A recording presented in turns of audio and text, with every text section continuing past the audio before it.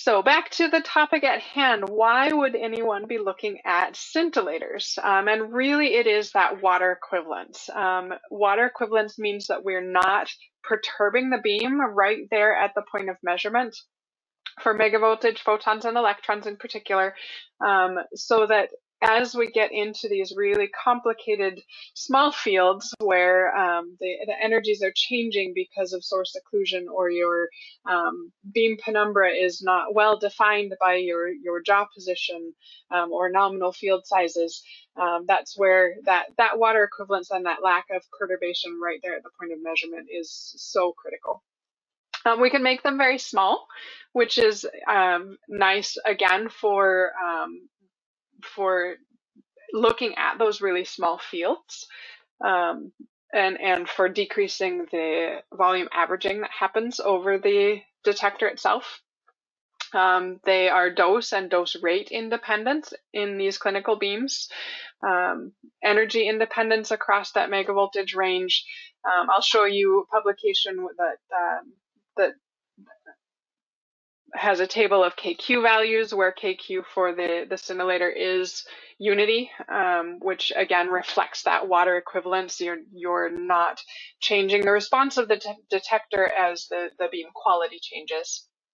There is a very small temperature dependence with it. It's about 0.1% per degree, but as long as all your measurements are at room temperature, QA type measurements, then that can be neglected. And there are no metallic components in this fiber, so you can use it with MR Linacs as well. The scintillators that we use are organic plastic scintillators. The W1, which is the first generation device, has a 1 millimeter diameter and 3 millimeter long active scintillation region. With the W2, there's both 1x1 and 1x3 fibers available. The difficulty with scintillators is that you do have to correct for Cherenkov light. So this is essentially a stem effect of the Cherenkov that is produced within the optical transfer fiber. This is a byproduct of the energy, the speed of the electrons traveling through that plastic. It's comparable. I have the classic picture here of the reactor coolant pools, glowing blue. It is a phenomenon that happens when the electrons are traveling faster than the speed of light in that particular medium. We use a 2-channel chromatic correction. It's based on a publication from Matthew Guyot in Medphysics from 2011. And really we're splitting the light, I guess I have a slide on this next, splitting the light into 2 different color bands and using the change in signal in one color band to correct the primary color band where our scintillation signal is. Scintillators do require a reference dose, essentially like a daisy chain, if you want output in terms of dose on your machine, and then periodic recalibration as the plastic acquires dose. The fiber with yellow, you'll change the way the light is filtered as it's transported through the fiber. You'll also decrease your signal somewhat because of that additional filtration. So that's why the periodic recalibration is required. Usually it's about a 2% decrease per kilogray in terms of the signal output, so they do have a reasonably long lifetime. It's just something to be aware of as you're making your measurements. That 2-channel chromatic correction that I mentioned is essentially shown in the plot here on the right-hand side. Our scintillator happens to be a blue scintillator. So the primary output is within that blue region of the spectrum. Cherenkov is a broad spectrum light, so it crosses both what we call the blue channel and the green channel, those 2 color bands that we're looking at. So for characterization measurements, what we're really trying to figure out is what proportion of the signal in the blue channel is Cherenkov, using the Cherenkov that's in the green channel. So we have people make measurements with the dose to the tip of the fiber remaining the same, and changing the amount of optical fiber that's in the field. So we're changing only the Cherenkov contribution. We can look at the The relative change then in the blue signal channel between what we call the maximum fiber configuration and the minimum fiber configuration relative to those same changes that happened in the green channel. And that relative difference, the ratio we call the CLR, which stands for Cherenkov light ratio. So then that CLR value can be saved and used to correct subsequent measurements to get rid of that stem effect signal. So that's the equation on the right here, that in subsequent measurements, your scintillator signal is calculated by taking the blue signal channel, which is this one, and subtracting the Cherenkov light ratio times the green signal. So that's the fraction of the signal that has to be removed from the blue channel in order to get rid of that Cherenkov. If you would like to do a dose calibration, this really ends up being just a scaling factor or a unit conversion multiplied by this corrected value. So you would just, after you calculated your CLR, you would put this in a reference condition in a reference field size, a field where you know the dose output, give it a known dose, and then that conversion factor can be calculated, and the later measurements then can be reported in terms of dose. Our first generation device is called the W1.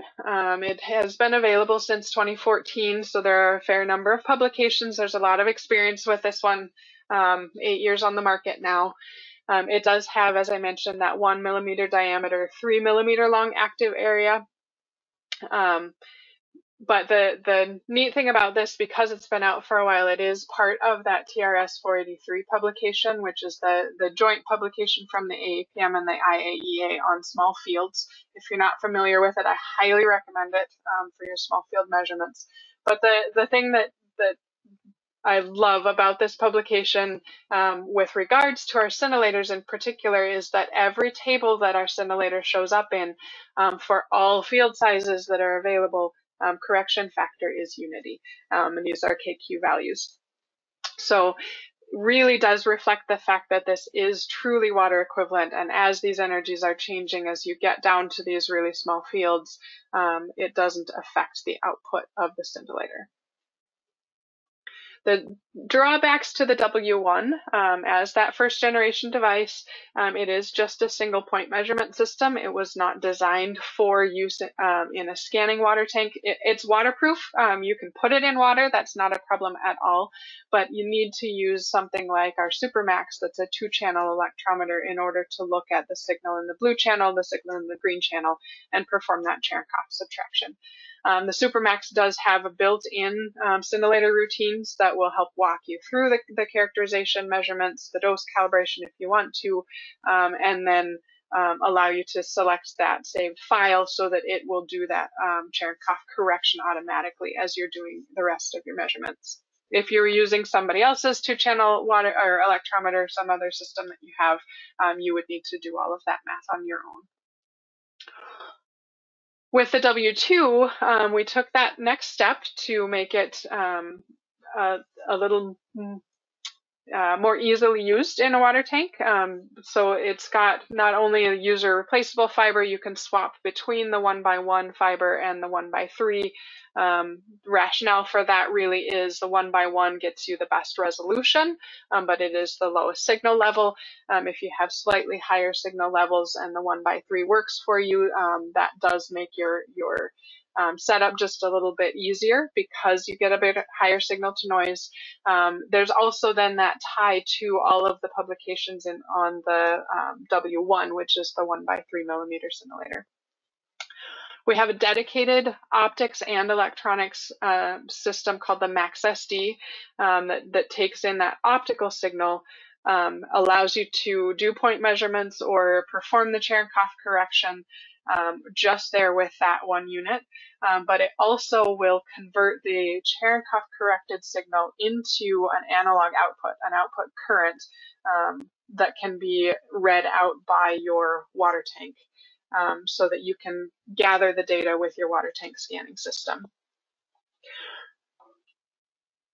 That setup looks like this. We have an adapter sleeve that fits on the W2 so that you can hold it in your standard chamber holder for scanning. You would hook up then that optical fiber into the input of the MaxSD.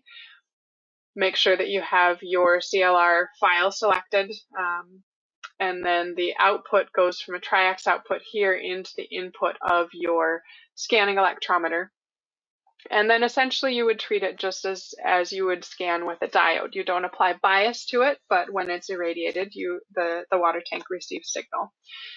We have a special jig for use in the water tank in a vertical diode holder if you wanted to do the CLR measurements there with this minimum fiber and maximum fiber configuration setups. Otherwise, you can use a rectangular field as well and rotate your collimator just using the W2 in the scanning setup like this, or point measurement setup. A little bit of data just for fun on this. There's a publication, I guess it's 3 years old now, from Paulina Galavis at NYU Langone, when the W2 was first coming out. And really the comparison was, has anything changed from the W1? Which it hadn't. It's the same fiber. It's the same sort of correction method that we were using. So none of that was a surprise. That still didn't show dose rate dependence or dose dependencies. But the fun part to me on that publication is the proof of proofs in the pudding, right? The proof that actually scanning with the W2, overlaying those values with the film for, in this case, a 1 centimeter field, really does give you excellent results. Another publication from Jesse Snyder, this is Richard Popple's group at University of Alabama at Birmingham. We're looking at patient targets with the Varian hyperarc system, but looking at targets down to a 3 millimeter diameter target, which was the smallest one they evaluated, and got excellent agreement again between their film measurements and the point measurements that they were making with the W2. On the right-hand side, this is the chamber plug for our lung phantom, and you can see the W2 doesn't show up very well. That water equivalence does come back to bite you once in a while. You can't find it on the images nearly so well. So we do provide a localization fiber, a dummy fiber with a BB at the center of the active area of the simulator. So you can use that if you're doing phantom measurements or imaging alignment to the tip of the fiber to be able to locate where you should make your QA plan to, or where you're actually measuring as you're using these phantom measurements. Well, thank you once again for your attention, everyone. I'm going to close the webinar, but definitely please feel free to follow up with us if you think of anything else.